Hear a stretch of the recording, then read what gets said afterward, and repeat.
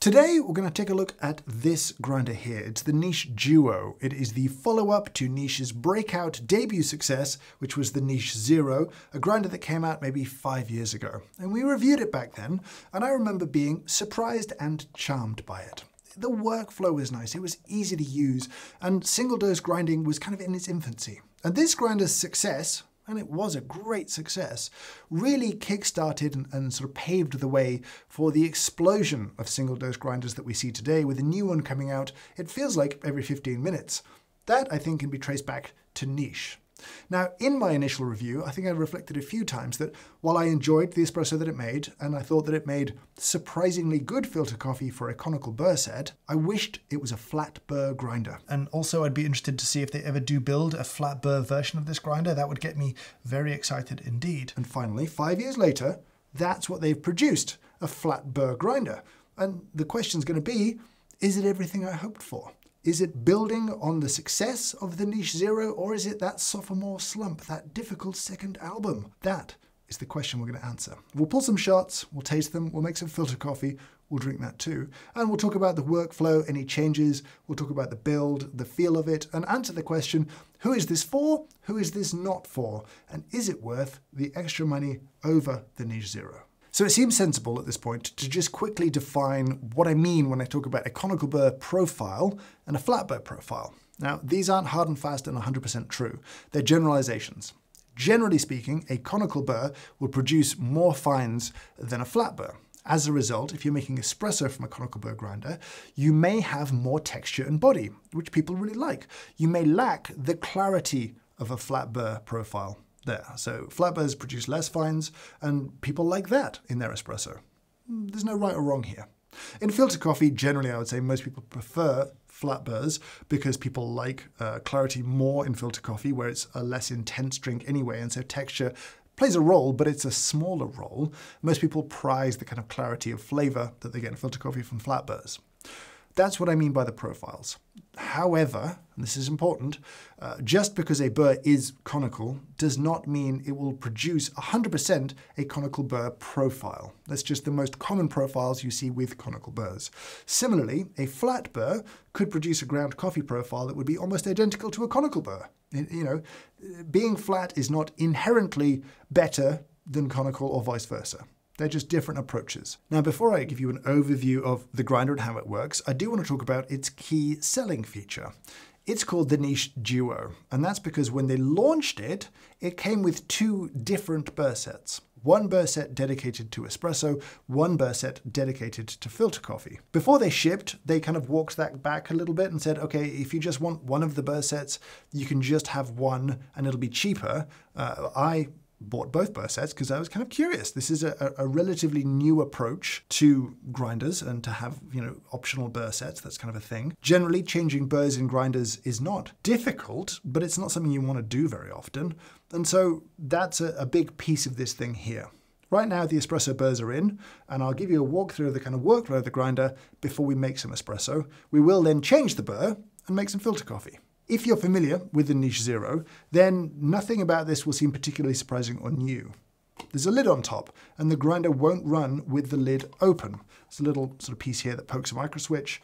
It's a safety thing. It does mean you can't hot start the grinder where you have the motor running before you feed the beans in. Some grinders with weaker motors prefer that, where other grinders with chunkier motors don't really have a problem starting with coffee sort of in the Burrset, and that's the case here. For me, I wish I had the choice. Here then is the funnel where you pour your beans into, and then they'll fall into the burrs. The funnel is also the piece that you would adjust to adjust your grind setting. So coarser that way, finer this way. It's all labeled up around here on the dial. It's an infinite adjustment. It's stepless, so you can move it exactly how much you want, or as small amount as you'd like. It works very well. One difference between this and the Niche Zero is that this is supposed to be calibrated to zero from factory. On the Niche Zero, you kind of could do your own calibration thing that I think actually caused some confusion and some variation between what some people were getting at, say, grind setting 10 on one grinder and another grinder. This should be taken care of here. Moving down, well, is the on-off switch. That's it, it's just a switch. Obviously, nothing happens if the lid's open. Coffee comes out from your spout here into this. It's the dosing cup, one of the things that I loved about the original niche. No one was doing these back then. This is a 58ml cup. I can put it inside a portafilter and flip it all around and dose my coffee in without spilling. That's great. That was nice. I loved this when it came out. It shocked me that no one had really done it before. I ended up buying extra just to use on other grinders at the time. So this, nothing's changed between this and the original one. It sits on a little wooden platform here. You can take off for cleaning, and then that's kind of it. The point of this grinder is that it's very simple. Put coffee in, turn it on, it grinds the coffee, you're done. There's no variable RPM, there's no messing around with stuff. It's a very simple workflow, and I actually really like that about it. I loved that about the original. I like this about this one too. But, well, let's just make some coffee. So first thing to talk about is that I would say with this grinder, this is necessary, a little spray bottle to wet the beans before you grind them. We made a video about this recently if you want to know the science of this whole thing. It's really interesting. I'll leave it linked down below. But if you don't do that, you will see quite a lot of staticky mess around the exit chute, which I don't want. Now, the downside of having wet the beans is that the funnel on this thing is quite shallow. And so while generally I have no issues with coffee getting stuck there, on larger doses, say 20 or 30 grams, if you're grinding for filter coffee, then you might need to sort of open the lid as it's grinding and poke the last few in. Preloaded, ready to go. Let's have a listen to it grinding coffee.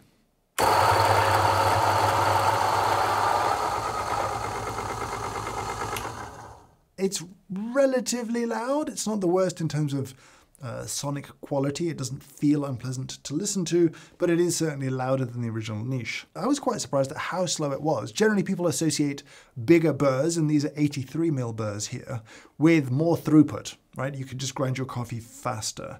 The fact that this grinds coffee quite slowly is interesting, and obviously the coffee's being slowly fed into the Burrset, which I think helps, but it is certainly notable. Anyway, we have our coffee. Now with the niche, with the original niche 0, well, that 0 referred to zero retention. Now no grinder is truly zero retention, but I will say this grinder does a very good job of limiting the retention of ground coffee inside the burr chamber and chute. Let's pull that shot.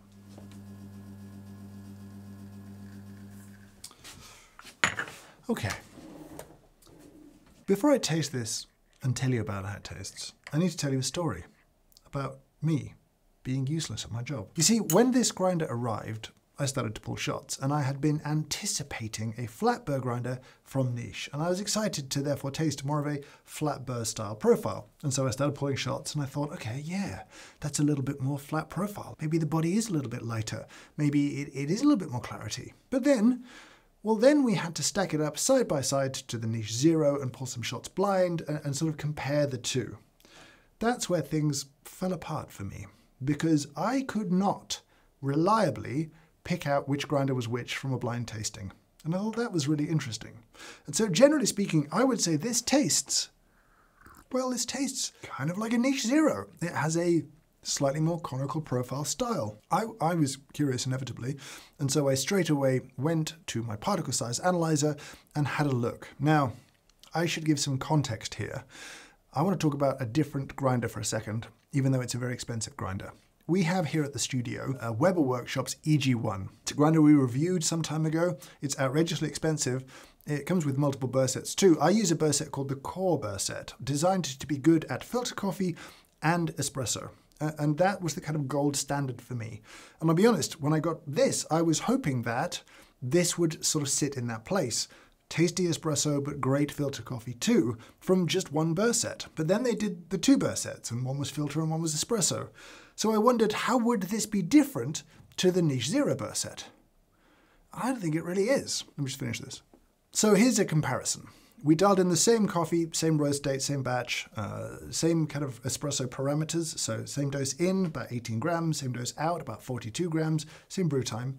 I'll show you first the niche 0 profile. Now, generally in conical burr particle size distributions, what you see is some fines and then quite a lot of pieces that are coarser. Quite a lot of the volume is sort of a coarser setting, especially compared to a flat burr profile. So if I put the EG1 on screen, you'll be able to see that that sort of the main volume peak is finer. It's more to the left of the chart, so that's finer.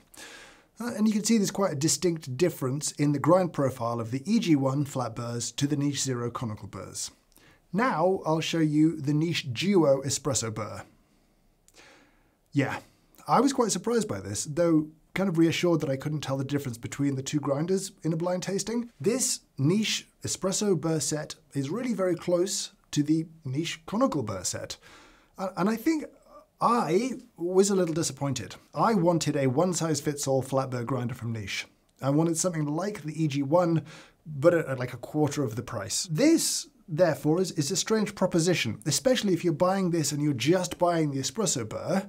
You're getting, from a sort of cup quality perspective, something that's almost identical to something cheaper from the same company. Now, I understand the argument that's out there that grinders are two things. They are what you kind of get out of the box, and then you kind of have a platform to put other burrs into. So this is an 83mm burr set. There are other 83mm burr sets out there, but that's extra spend. You know, they're not selling this with no burrs available. I guess maybe someone might eventually do that, but right now you must buy one of their burr sets, and if you want, you know, something for a kind of cleaner espresso and filter, that isn't this burr. The filter burrs can't grind fine enough for espresso, so they're not it either.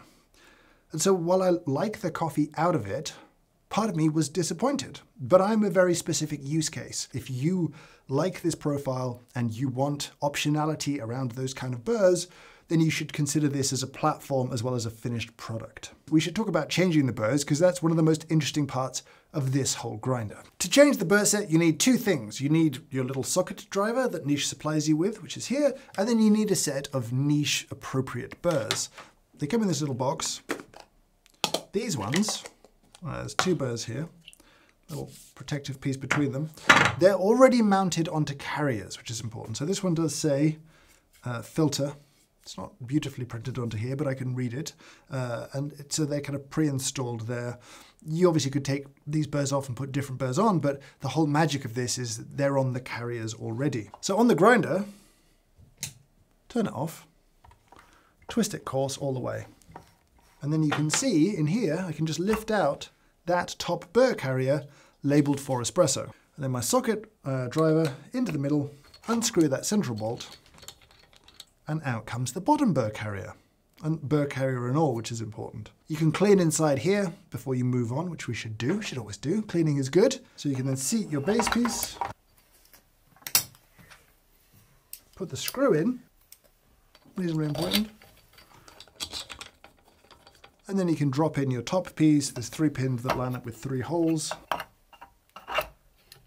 And you can see that's on the springs, and you can just screw in this top piece again. Okay, lovely. Done. Now, I will say that, you know, the kind of double carrier option, everything pre-done, does mean changing burrs on this grinder is far, far easier than any other grinder I've ever used. For comparison, most burrs just come loose. You know what I mean? You have to find a way to install them. Yes, on the Weber workshops, there's little magnets on the back, and that's how they install, and that's very fancy. But most grinders, you're going to sort of open 3 screws here. It's just a bit more work. This is as neat an experience as I could imagine. But I'm not sure I could imagine doing that often. I'm not sure I'd want to do that every day or every other day, or to, you know, change brewing methods. As I said, it couldn't be easier, and yet it is still, to me, too much of a barrier, if I'm honest. For me personally, my workflow, my needs, my preferences.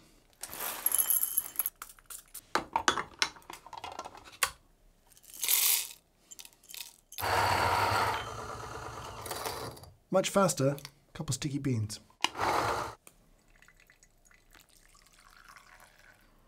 Generally speaking, I have to say I have really enjoyed the filter coffee from this burr set, from this grinder. It's been clean, sweet, characterful, no obvious defects of flavor coming from the burrs or the grind. I've really enjoyed it. I have no complaints, to be honest, about the quality of the filter coffee from the Niche Duo with the filter-specific burr set. This is a very light roast, quite hard to extract coffee. It's done a really good job with it here. On that front, I have no complaints. But that doesn't mean I have no complaints. I'll start with maybe the weirdest, the blue.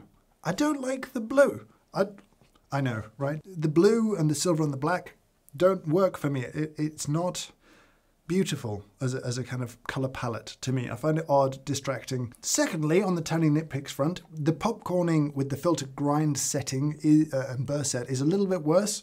And occasionally beans will get out of the funnel and sort of between the lid and this piece here, kind of get stuck there, so you have to open this to kind of get them out. It's happened more than once, and it's kind of a weird little quirk. It's a nitpick, but it's still a thing that we noticed. Last little nitpick, if I was buying this as a dedicated filter coffee grinder, and it was this big, this is too small, actually, because I don't need it for espresso.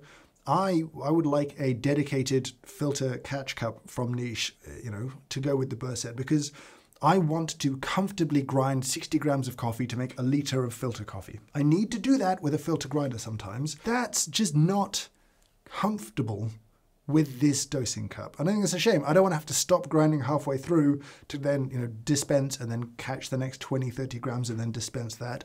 I want an easy, lazy life because I'm a lazy man. But that's the truth. I just want this to be bigger, more suitable for grinding larger batches of coffee. So let's talk about this as just a filter coffee option only. If you just bought the filter Burr set, you can do that. That's £660, about $800.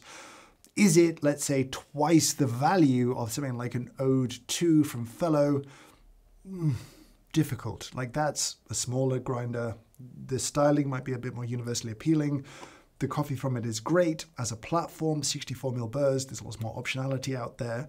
They're cheaper than 83ml Burrs to sort of buy more sets of. So that's a difficult sell. And you might wonder, okay, let's just say I go with the Espresso Burr set. How's the filter coffee from that? If I'm honest, I enjoyed it slightly less than the filter coffee from the Niche Zero, which is kind of surprising to me.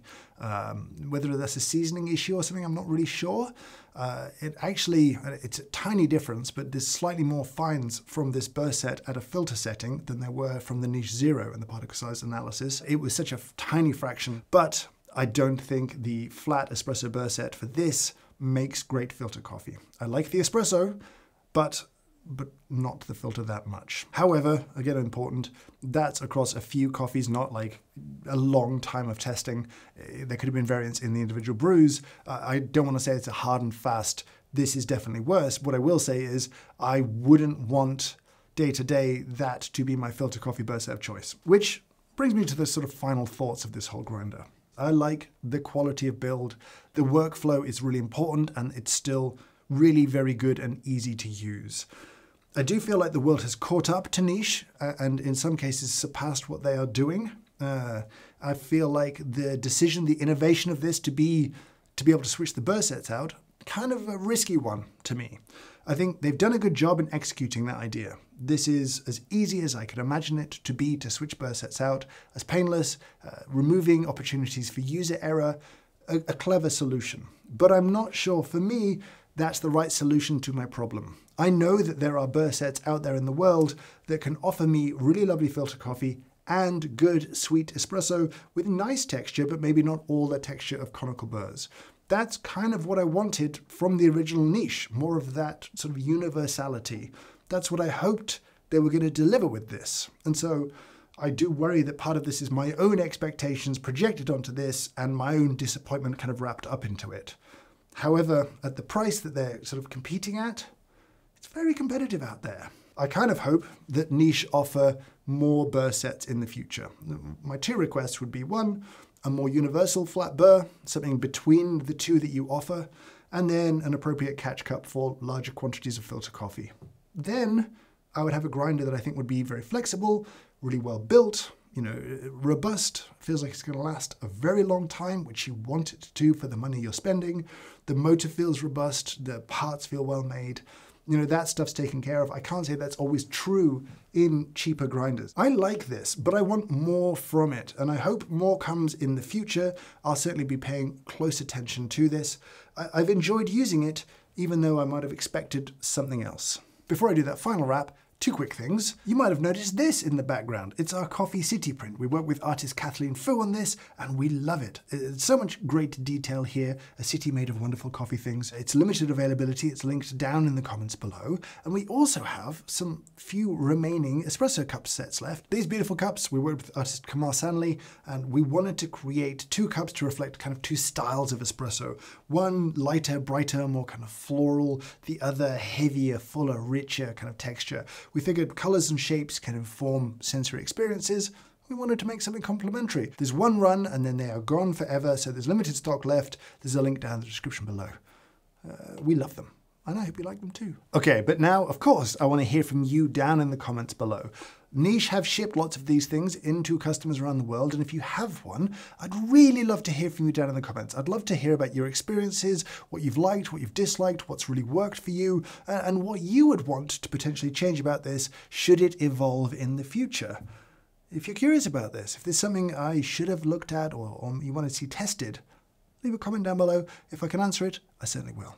But for now, I will say thank you so much for watching, and I hope you have a great day.